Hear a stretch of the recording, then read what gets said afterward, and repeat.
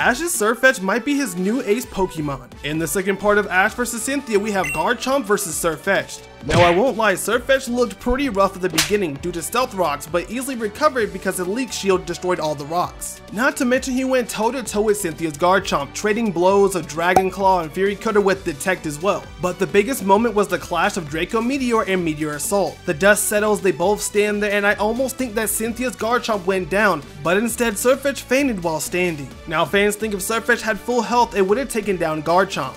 I'm not really sure because Garchomp is so strong, but Sirfetch'd is like one of the only Pokemon to get such a massive blow on Garchomp. Sure has me thinking though, what do you guys think?